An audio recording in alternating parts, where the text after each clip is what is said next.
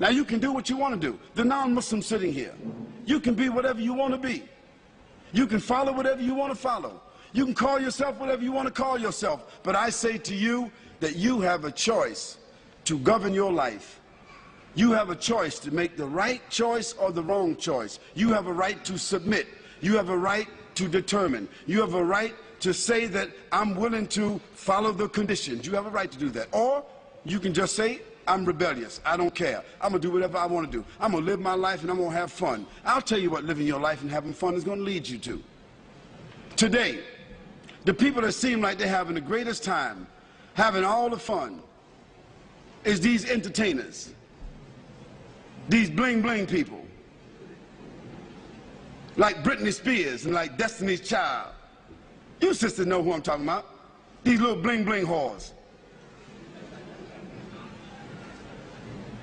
Now, she wasn't a bling bling whore when she started out. She was a little girl with blonde hair, hopping around and skipping around. She was at that time innocent. Her mother and father was letting her dance and sing, and you know, she got on the radio and the TV and she got some awards, and she was still a virgin at 13. But by 15 she was a prostitute. And now she's 19. She's 20. And she had prostituted herself in about 19 different countries. 19 years old. Can you imagine a young girl started out innocent at 13 years old, and she is the hero. She is the model. She is the poster child for all of these women, and she's nothing but a bling bling whore.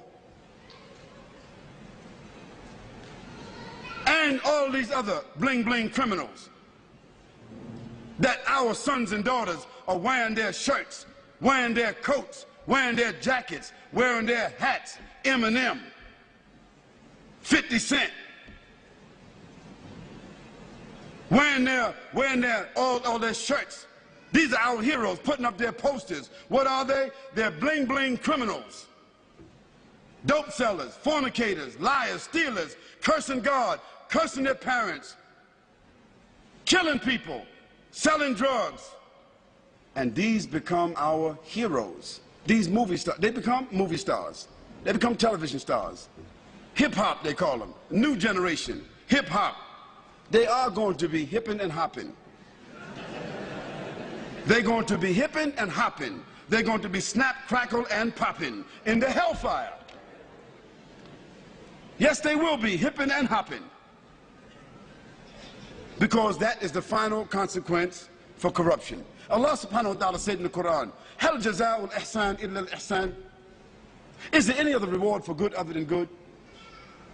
If you don't do good, how do you think you're going to expect good?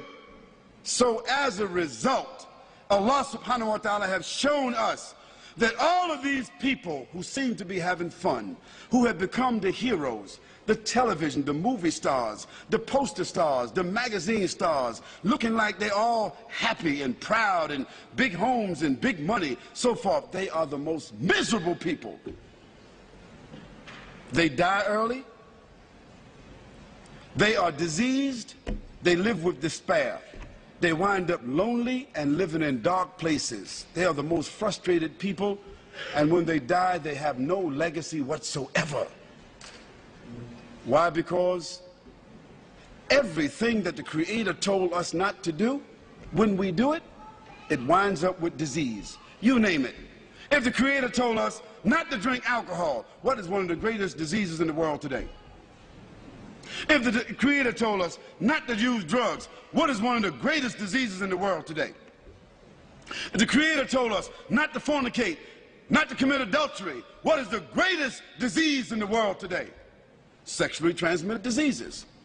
If the Creator told us to be fair, don't take interest, what is the greatest source of stress in the world today? Debt. Everything the Creator said don't do, if you do it because you have the will to do it, it ends up with disease. Everything the Creator said to do, if you do it, it winds up as a gift. It winds up as a refinement. It winds up as an acquired habit. It winds up as something that you can leave as a legacy. If the Creator said, do good actions, a person that tells the truth he builds around them and insulates around themselves children, society, corporation, business, government that is built upon truth. Truth only leads to truth. Lies only lead to lies.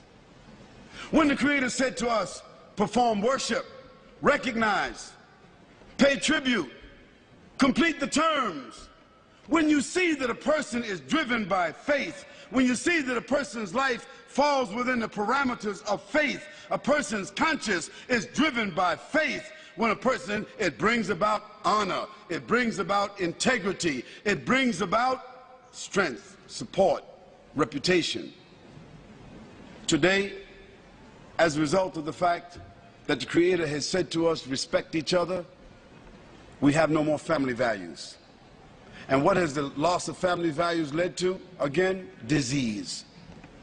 So the non-Muslim sitting here, I'm saying to you that you have a personal responsibility. Your personal responsibility is to make the choice, to bear witness, to accept, to declare, to put yourself on a path where you recognize your Creator. And secondly, not only that you recognize your Creator, but that you're willing to make some kind of tribute towards your Creator by either praising or by following or adhering. And finally, you have a choice. You have a responsibility to not only accept and to recognize, but to conform. Conform means submit.